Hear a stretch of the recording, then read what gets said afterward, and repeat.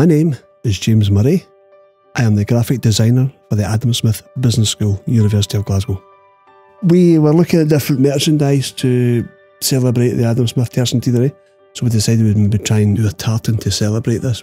Designing it was good because I went through several processes, working out colours and then taking it into the web, where it allows you to work out thread counts.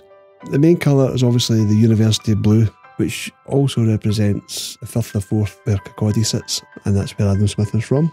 Green represents the land and the dear green place of Glasgow, where he was a student and a professor. And the yellow was taken from the high school badge of Kirkcaldy High School, where he was a pupil.